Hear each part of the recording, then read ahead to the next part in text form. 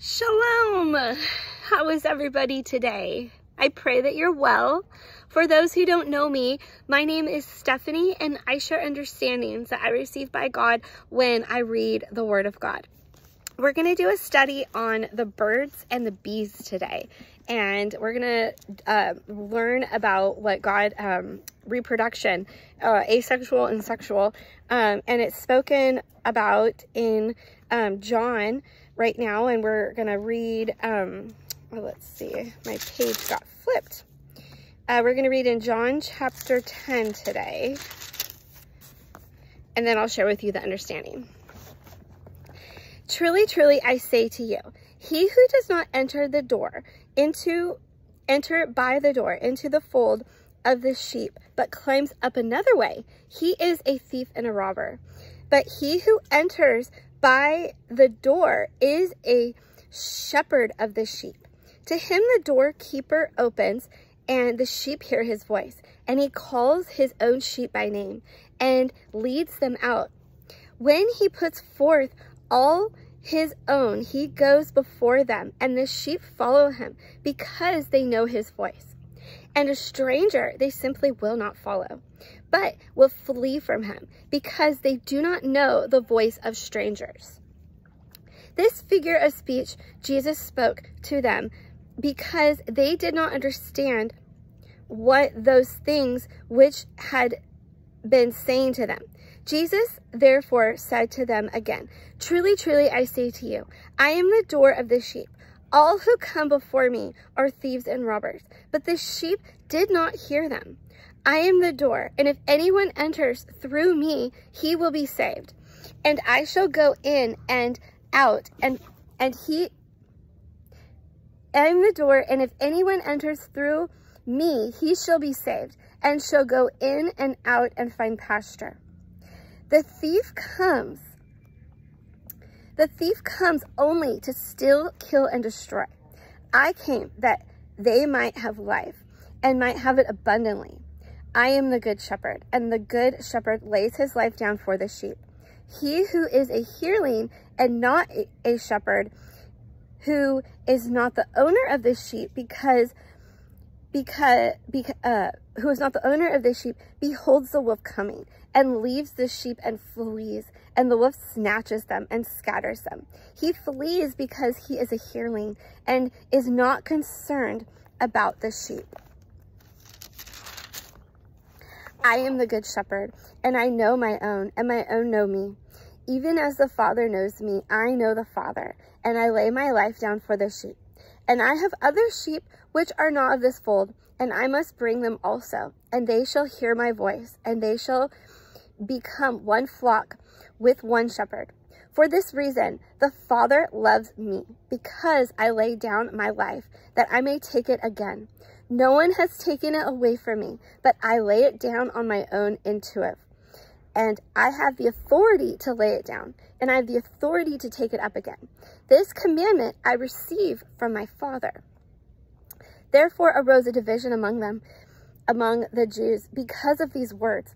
And many of them were saying, he has a demon and is insane. Why do you listen to him? Others are saying, these are not the sayings of a demon-possessed man, because a demon man cannot open the eyes of the blind. At this time, the feast of dedication took place in Jerusalem. It was winter, and Jesus was walking in the temple in the Parco of Solomon. The Jews therefore gathered around him and were saying to him, how long will you keep us in suspense? If you are Christ, tell us plainly. Jesus answered him, I told you, if you do not believe the works that I do in my Father's name, these bear witness of me. But you do not believe because you are not of my sheep. My sheep hear my voice, and I know them, and they follow me.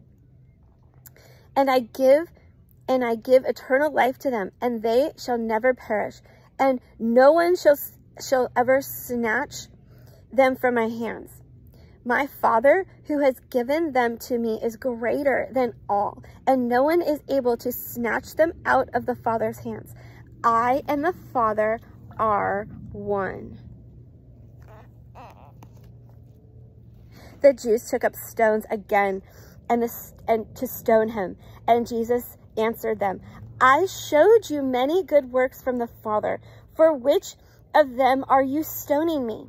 The Jews answered, For a good work we do not stone you, but for blasphemy, because you are being a man and making yourself to be God." Jesus answered them, "Has it not been written in your law, I said, you are gods?" If he called them gods to whom the word of God came and the scripture cannot be broken, what do you say to him? Do you say to him whom the Father sanctified, sent into the world, "You are blaspheming because I said I am the Son of God"? If I do the works of my Father, if I do not do the works of my Father, do not believe me. But I do them. But if I do them through you, though you do not believe me, believe the works that you may know. Believe the works that you may know, and understand the Father is in me, and I am in the Father. Okay, we're going to stop right there.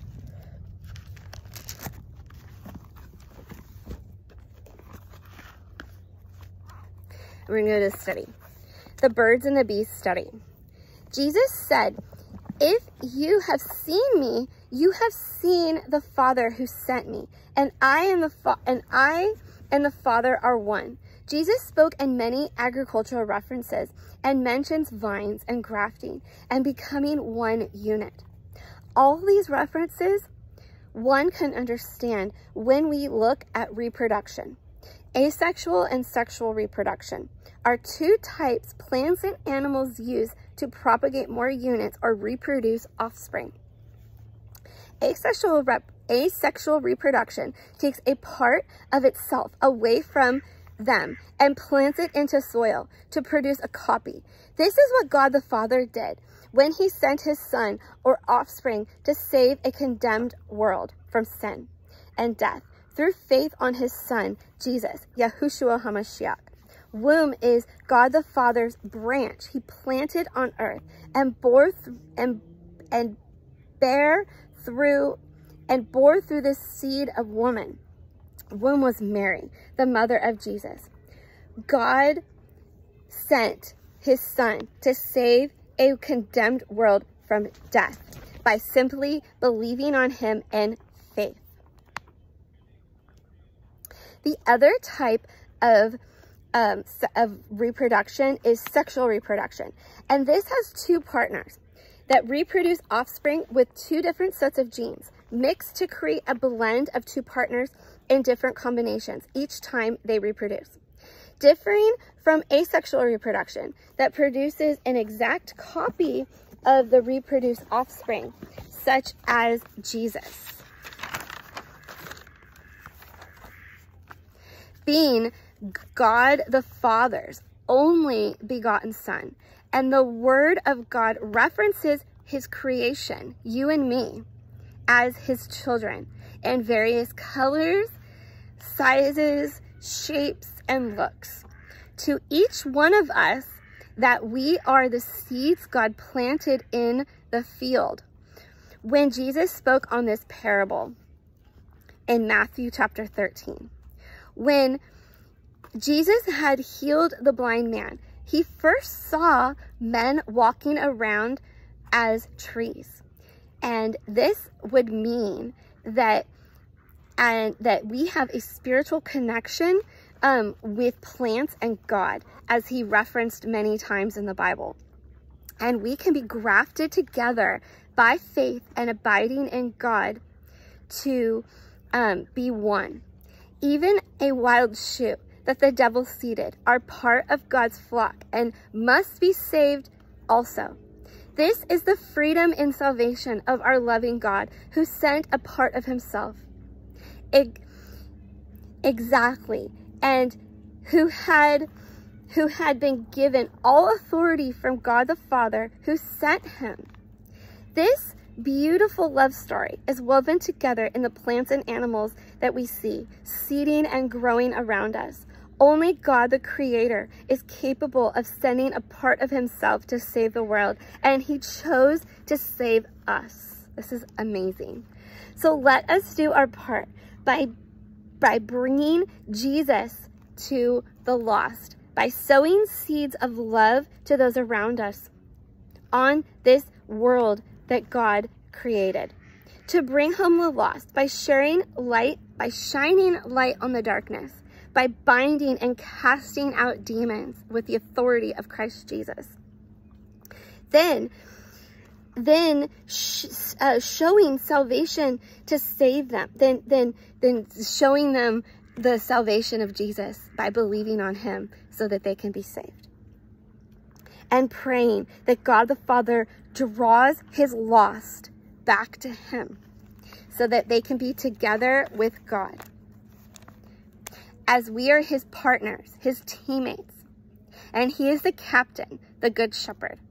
As he draws, we are his hands and feet that he uses as vessels to have him speak through you, to counsel, set free, to teach, to pray, and to show love to anyone he has planted you next to in this field of life. Even if it's hard, he will strengthen you. When we ask, we receive in faith. For this is the love story of God. Let's pray. Father God, in Jesus' mighty name, thank you so much for this understanding of you and your son, Jesus, that you have woven together for us to see and written down in your word. I pray, Father God, for everyone who came to this video, for them to have eyes to see and ears to hear, and for us to be blessed, and for us to grow in more understanding in who you are, Abba Father. In Jesus' mighty name we pray and believe. Amen. Shalom.